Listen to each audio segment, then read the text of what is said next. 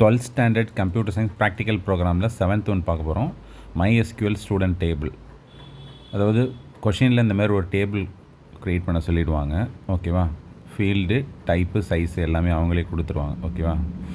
அதுக்கப்புறம் table create பண்ண பிறகு கீழே அவங்க கொடுக்குற டேட்டாவையும் நம்ம இன்சர்ட் பண்ணிடணும். அதுக்கப்புறம் அவங்க கொடுக்குற queries எல்லாத்தையும் ஃபில் பண்ணிடணும். ஒரு டேபிள் வந்து க்ரியேட் பண்ண சொல்லியிருக்காங்க. லாஸ்ட் ப்ரோக்ராம் மாதிரி தான். ஓகேவா? என்னென்ன டேட்டாபேஸ் அவைலபிள் இருக்குன்னு ஷோ பண்ணிக்கணும். அதுக்கப்புறம் யூஸ் ஸ்பேஸு டேட்டாபேஸ் நேம் கொடுக்கணும். நம்ம ஸ்டூடெண்ட்டுன்னு கொடுப்போம். கொடுத்த பிறகு அதுக்கப்புறம் டேபிள் க்ரியேட் பண்ணுற ப்ரொசீஜர் லாஸ்ட் ப்ரோக்ராம் மாதிரி தான். க்ரியேட்டு டேபிள் நேமு, அப்புறம் ப்ராக்கெட்டில் ஃபீல்டு நேம் இதெல்லாம் கொடுத்துடணும். இப்போது ஸ்டூடெண்ட்னு ஒரு டேபிள் க்ரியேட் பண்ண போகிறேன். Create table student register number வந்து பெருசாக இருக்குங்கிறனால இன்டீஜர் போடாமல் கேரக்டர் 5 அப்படின்னு சொல்லிட்டு கொடுத்துட்றேன். நெக்ஸ்ட்டு வந்து நேமுக்கு வந்து வேரியபிள் கேரக்டர் ஆஃப் மேக்ஸிமம் 20 அந்தமாரி கொடுத்துட்றேன். ஓகேவா? அதுக்கப்புறம் ஏஜ், அதுக்கப்புறம் டிபார்ட்மெண்ட்டு, அதுக்கப்புறம் கிளாஸு. ஓகேவா? எல்லாத்தையும் கொடுத்துட்டு ஓகே கொடுத்துட்றேன். இப்போது டேபிள் க்ரியேட் பண்ண ஸ்ட்ரக்சரை ஷோ பண்ணி பார்க்குறதுக்கு டிஎஸ்சி ஸ்பேஸு டேபிள் நேம் கொடுத்தா இந்தமாரி ஸ்ட்ரக்சர் வந்து டிஸ்பிளே ஆகும். ஓகேவா? நெக்ஸ்ட்டு டேபிளில் வந்து டேட்டாவெல்லாம் இன்சர்ட் பண்ண போகிறோம். இதுக்கு வந்து பார்த்திங்கன்னா இன்சர்ட் கமாண்டு.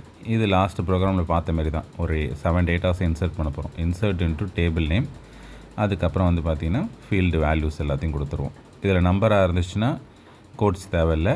இந்தமாரி நேமு மற்றதுக்கு எல்லாத்துக்கும் டிபார்ட்மெண்ட் இதுக்கெலாம் வந்து கோட்ஸ் போடணும். ஓகேவா? இப்போது 2 டேட்டா இன்சர்ட் பண்ணிட்டேன்.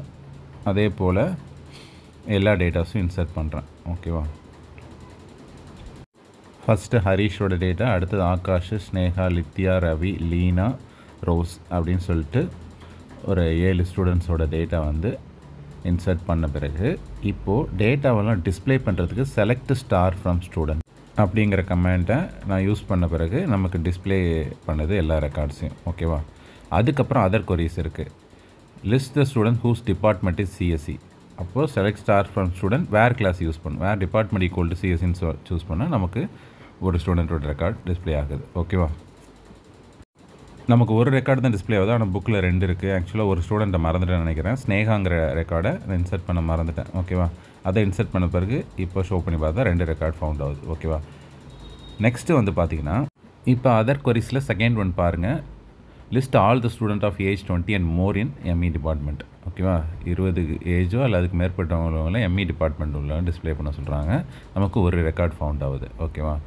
இப்போது தேர்ட் query பாருங்கள். டிபார்ட்மெண்ட் வைஸ் வந்து பார்த்திங்கன்னா குரூப் பண்ண சொல்லியிருக்காங்க. அதே போல் நேம் வைஸ் ஆர்டர் பண்ண சொல்லியிருக்காங்க. ஓகேவா? அப்போது குரூப் பைங்கிற ஒரு இது யூஸ் பண்ண போகிறோம். Select star from student, group by department, order by S name. இப்போது நமக்கு புக்கில் இருக்கபடியே ரிசல்ட் வந்திருக்கா? நெக்ஸ்ட்டு ஃபோர்த்து query பாருங்கள். டிபார்ட்மெண்ட்டோட கிளாஸ் இருக்குல்ல ME1, அதை வந்து ME2ன்னு இருக்கிறத ME1ஆக மாற்ற சொல்கிறாங்க. ஓகேவா? மாடிஃபைனாலே வந்து பார்த்திங்கன்னா அப்டேட் கமெண்ட் தான் யூஸ் பண்ணணும். Update student set class equal to ME1 where class equal to ME2. ஓகேவா? ஆகாஷுங்கிறவர் தான் ME2வில் இருக்கார். அவரை ME1ஆக மாற்ற போகிறோம். இப்போ பாருங்கள் நமக்கு ரிசல்ட்டில் வந்து செலக்ட் ஸ்டார் ஃப்ரம் ஸ்டூடெண்ட்னு ஷோ பண்ணும்போது ME1ஆக மாறிடுச்சா? ஆனால் புக்கில் வந்து மாறலை, நமக்கு கரெக்டாக மாறிடுச்சு. புக்கில் தப்பாக இருக்குது. ஓகேவா? இப்போது நெக்ஸ்ட்டு கமெண்ட் போவோம். Check the uniqueness of the register number.